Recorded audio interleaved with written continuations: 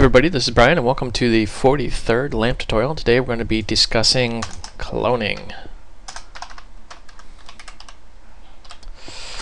So, what is a clone? Well, a clone is an exact copy. And let's examine what we got here. We have a class called person, has a public called name. We're making a new instance, we're setting the name to Brian, and we're just echoing it out. You can see there's my name right there. Ta-da! Alright, now, let's say we want to do something. So we'll say, actually just function do something.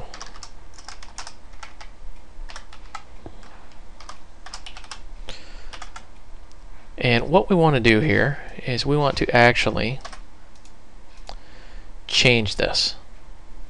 And what do I mean by change this? Well, we're going to change the name of this. So we're going to say var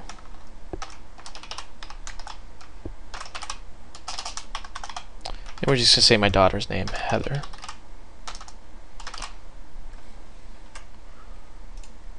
We'll do something.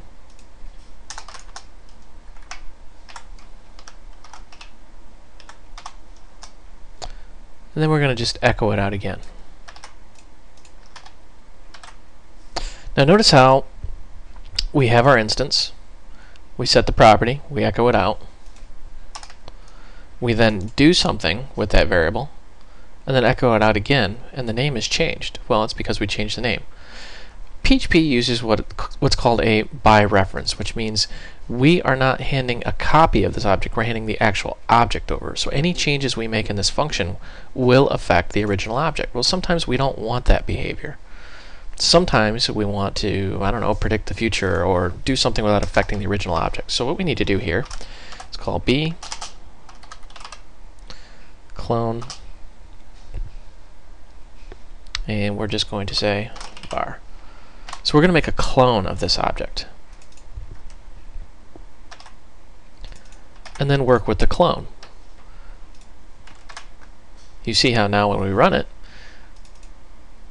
we do everything as before, echo it out, there's a name, do something, we're making a clone, we're working with the clone right here, and then we echo it back out, and the original object is still the same. So let's just echo this just to see.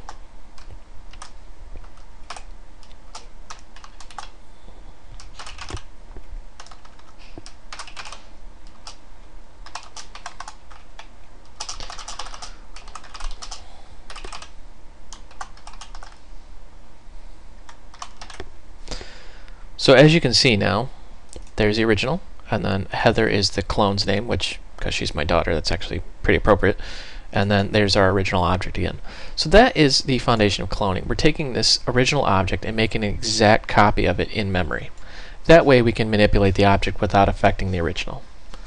Pretty simple, pretty easy to understand, but it's one of those gotchas where people will make a function, pass a variable to it, they don't realize they're passing it by reference, they change a bunch of things, and then they get all the changes back when they didn't want them. So that's all for this tutorial. I hope you found it educational and entertaining, and thank you for watching.